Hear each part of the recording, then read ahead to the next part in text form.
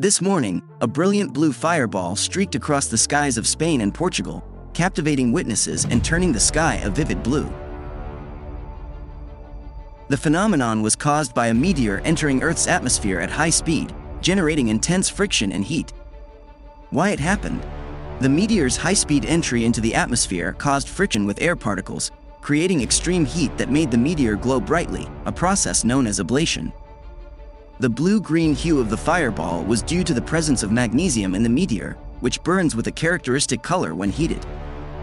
Numerous reports and videos came in from across Spain and Portugal, documenting the stunning event.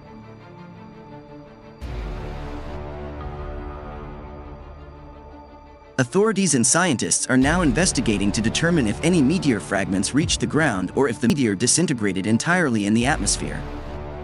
Events like this provide valuable data for scientists studying the composition and behavior of space debris.